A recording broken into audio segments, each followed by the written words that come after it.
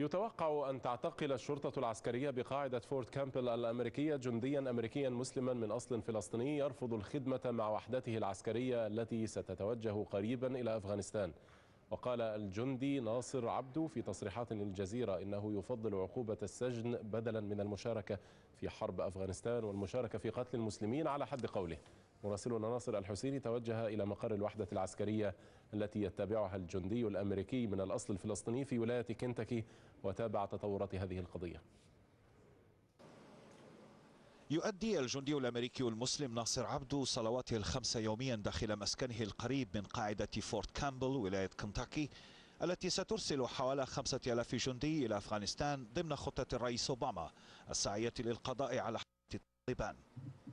يستعد الجنود من زملاء ناصر عبدو للانتشار في أفغانستان قريبا كما تقول الأوامر، غير أن الجندي المسلم يرفض أن يكون ضمن وحدته لأنه مسلم لا يجوز له قتال المسلمين على حد قوله. لا أعتقد أن بإمكاني المشاركة مع جيش يحارب المسلمين، ولن أستطيع النوم مرتاح البال والضمير وقد ساهمت بأي شكل من الأشكال في مقتل مسلم.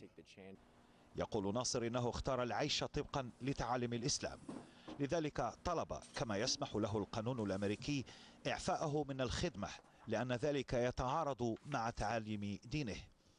لكن قيادته العسكرية تماطل حسب قوله ولم تعطه ردا واضحا حتى الآن، ثم قرر عدم التوجه إلى أفغانستان وهو يدرك أنه قد يسجن عامين.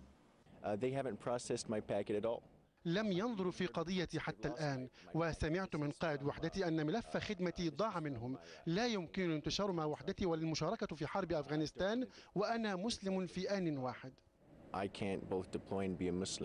ذكرت قيادة الجيش بفورت كامبل في تصريح كتابي ردا على تساؤلاتنا حول قضية الجندي ناصر عبدو، ذكرت أن الجيش الأمريكي يتوقع أن تتغير معتقدات عناصر الجيش الدينية مع مرور الزمن، ولكن الإعفاء من الخدمة عملية إدارية تتطلب 6 أشهر.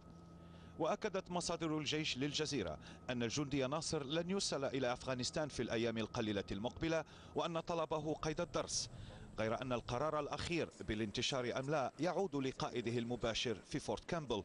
الجندي ناصر يتوقع من جهته أمر الانتشار في أي لحظة.